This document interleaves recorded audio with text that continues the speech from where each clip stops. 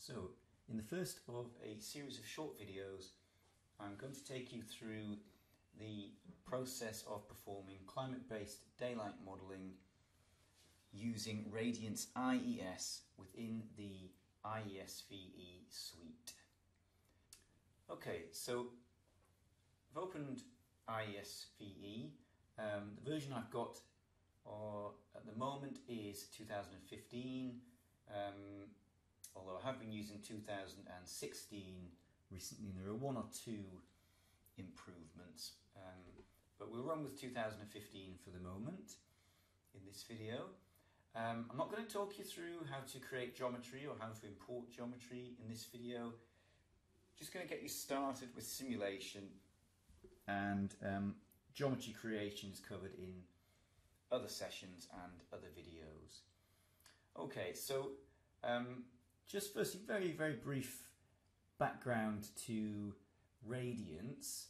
So Radiance is a software package that was developed at the Lawrence Berkeley Laboratory in California by the Lighting Systems Research Group, and it's a tool for predicting daylighting, predicting the visible radiation in daylit spaces. And IES has their own integrated version of Radiance, which they call Radiance IES. And as you might be familiar, other software packages also use Radiance. Radiance has been validated and proven to give pretty accurate daylighting simulation results. Okay, so let's get straight in. I'm starting with a model, and what you can see on screen is I've got a very simple model of a few rooms here, and I've got 4 rooms with a corridor, and these rooms have windows. Very basic, simple model, but that's just where we're going to start from. Okay, first thing that you need to be sure about is that you have the correct location. Obviously we're using weather files, and if you've not got the right location for your project, you're going to get odd results. So if we look in the bottom right hand corner, you can see that our location is set. If we double click on that, this brings you into a window with various parameters about the climate data that you've got. You can actually interrogate that data, have a look at that. Okay, so various different ways of looking at the data that you'll be using in your simulation. I'm not going to go into that in detail, but have a look at that. Okay, if you want to change your location, you can also use the wizard here. Clicking on that wizard will take you into a site location dialog box, and you can pick your location from anywhere in the world, anywhere that has weather files anyway. But we're not going to do that now, we're just going to get straight on with some simulation. Okay, here's our model. Along the top we've got a few basic ways of viewing: axonometric, plan, right, back. Okay, but I'm not going to go into those in the time being. And we've also got the button here, top right, which is the model viewer 2. You just click on that. We get another way of viewing the model. Just opening. Now, as you'll see when it eventually opens, it's not a very sophisticated viewer, and I think, you know, really it probably comes from a time before we had rather more sophisticated software, and if we go back to the days when Ecotect was kind of new. A lot of the CAD software didn't really have three-dimensional viewing windows like this. I think, you know, when you're familiar with more sophisticated packages, this looks rather kind of odd. I would have to say that they have a sort of mix of very basic geometry modelling, as you can see in the blue, combined with kind of photorealistic skies, and I just find it a rather an odd thing. But, you know, feel free to play around with that. You know, you may find it useful. As you'd expect, there's all different ways of viewing your model, and yeah, you know, if you play around, you can find a kind of, you probably find a sort of reasonable way of viewing that geometry if you wanted. Okay, but I'm not going to dwell on that here, so I'll close that down. Okay, back into IES. So let's have a little look now. First of all, is we need to open the Radiance IES application. Come over to the left, make sure you can see applications, scroll down, click on Radiance IES. And not a lot really happened there, but what you might notice is we've now got some more dialog boxes along the bottom. And we're going to dive straight in and start to have a look at some of the options here. Now, I'm not going to talk you through all of this because I want to focus on climate-based daylight modelling. And this is represented within these windows here. Dynamic simulation, which still says beta after it, I'm not quite sure why. The 2016 version still says beta. And working plane grid beta.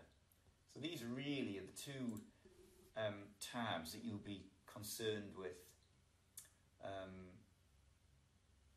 when you're looking at climate-based daylighting. Okay.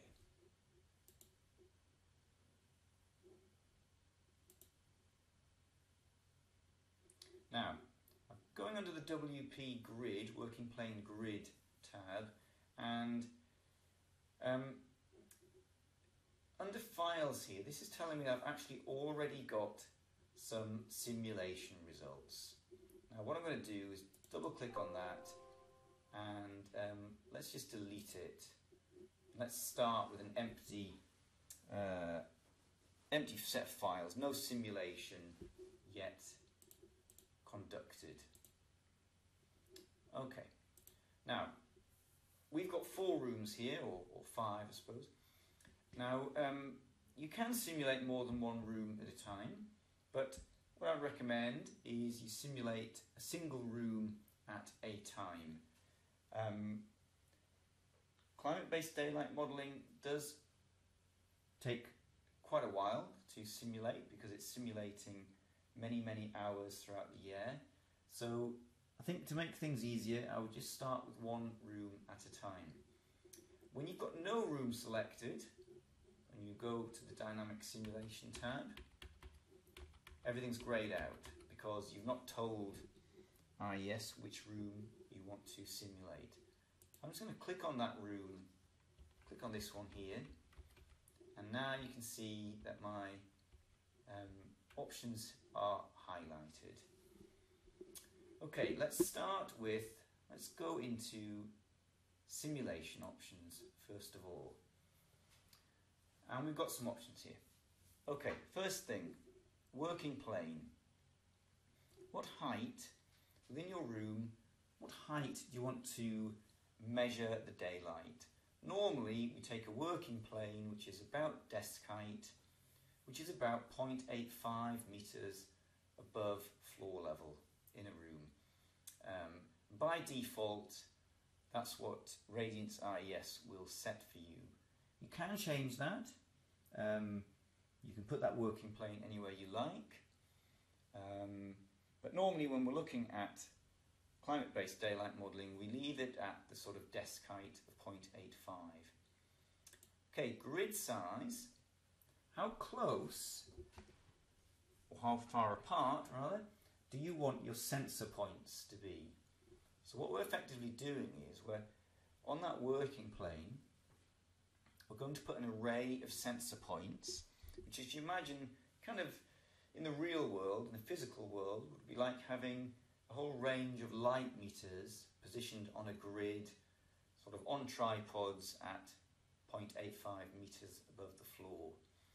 By default, this is set at 0.5 of a meter, which is a pretty reasonable spacing, I think, and normally you can just leave it at 0.5. It will slow down simulation if you put those points closer together, and you can end up with a confusion of just too many points. So for now, let's leave it at 0.5. Okay, next tab, maintenance factor. So talking about the glass, glass does reduce the amount of light that's transmitted through it. You get reflection, you might have dirt on the glass itself absorbs some light. And you can customize these maintenance factors if you know the real figures for your building. Otherwise, IES will use some default values which are quite reasonable. So you may find you just want to leave that alone. Next one, AOI, area of interest. So in many simulations, we're not quite so concerned with the strip in the room around the edges, because commonly the edges of a room, we probably don't work in them. We probably have circulation or furniture. So it's quite normal to leave the strip, which is about 0.5 meters wide, and just not to be concerned with that in our simulations. So you can set that. The default will come in at 0.5, but you can change that if you want. Okay, next one. Ground reflectance.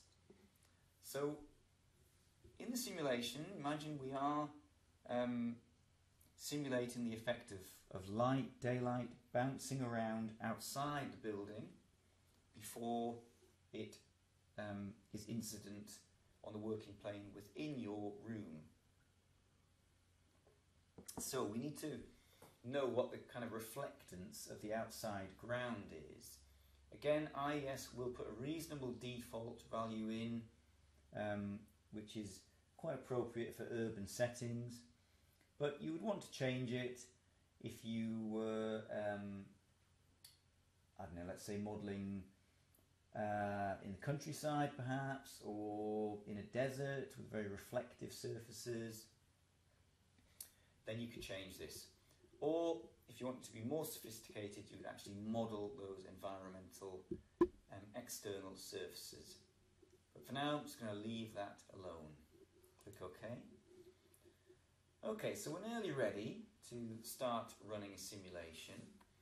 And before we do that, final thing is, what is your time scale for simulation? And you've got options. You can run a full year, so every day in the year. Holiday profile, where you have to set this elsewhere in IES, where you could have weeks of the year, let's say, where nobody works, or even days of the week when nobody works. To be honest, wouldn't normally need to change that unless it was a building with specific periods that were definitely not in use. You can set weekdays only,